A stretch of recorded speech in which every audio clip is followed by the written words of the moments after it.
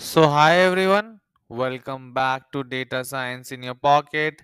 And as you can see on my screen, Google has released another bomb of a model, and they have released a third version of Genie, that is Genie 3. If you don't know, Genie has been their model for world generation, that means interactive game generation. You can see that it is generating an entire environment where the object can also move. So let's first of all see a few examples, and then we will jump on to the technical details of the model what they have released. Here you can see that how this particular water boat is moving, and you can see all the scenes. The movement is also present, hence this is called as interactable 3D worlds. The previous two models, Genie 1 and Genie 2, were also good, but this looks to be amazing, and the quality that it generates is just killer. You can see it is also able to generate realistic views. This is quite real, it is just not a game anymore.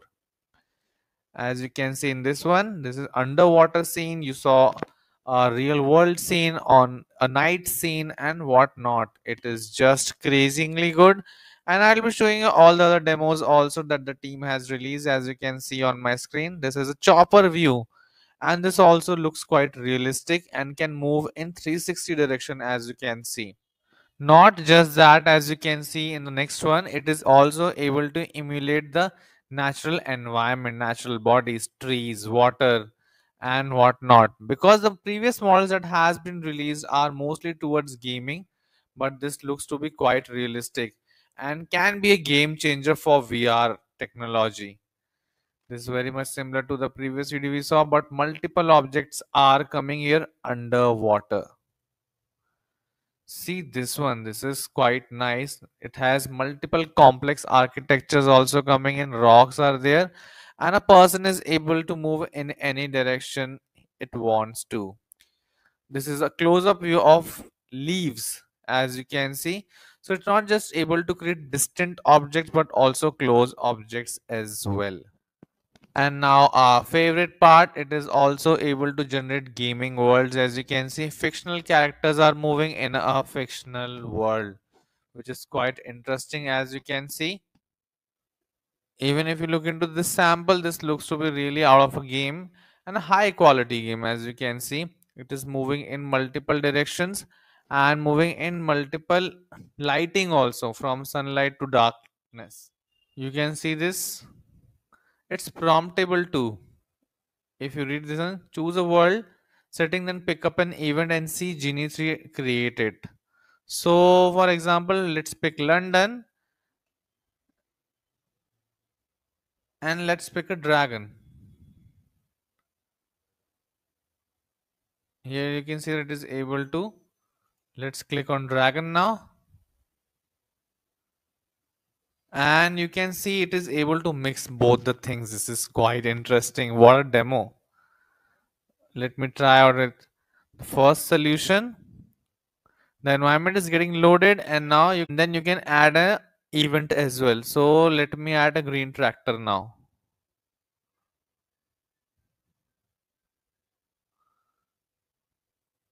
Where is the green tractor? I can't see.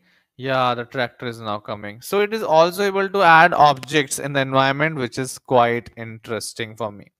So I think we have seen enough demos now. Let's jump on to the technical details of the model, and then we will wrap this up. So Google DeepMind has released Genie 3, a new frontier for world models.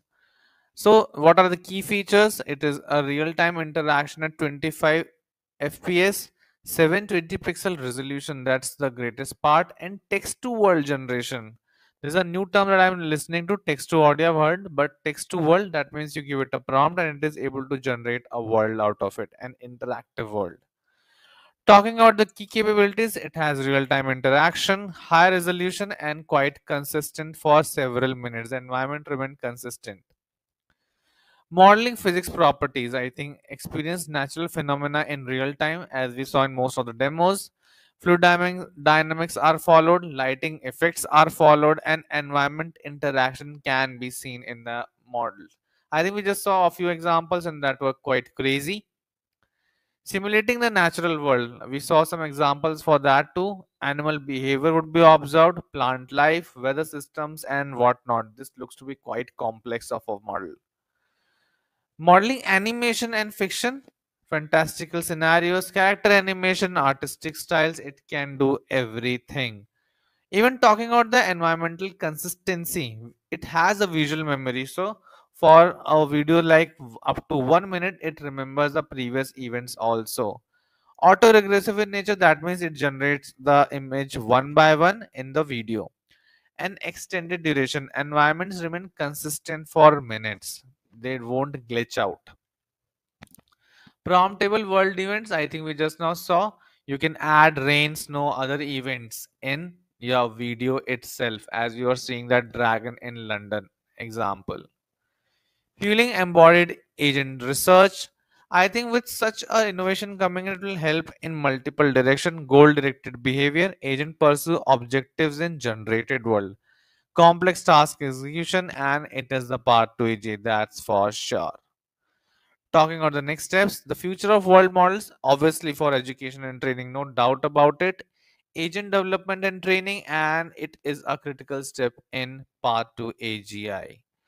With this, it's a wrap. I hope you try to read the blog. It is still in research mode, hence the model is not released, but they have just released a demo. Looks quite interesting, and I hope you try it out.